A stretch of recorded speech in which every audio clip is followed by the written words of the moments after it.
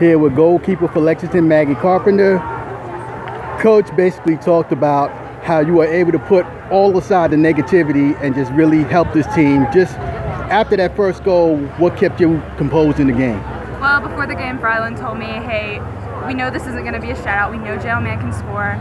So I kind of kept it in my head. I knew that Megan and Brooke and MK and Maggie and pretty much our whole team would, pull out that one goal to get us caught up.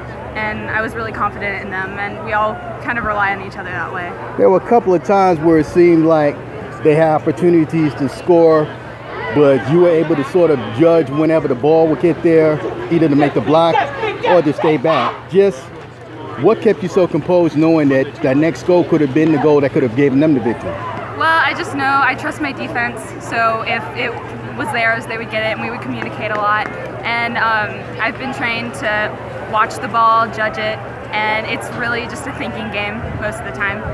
With what y'all been able to do and being so young, and then also being able to get avenge the 2 losses y'all had last year, does that make winning this year extra special?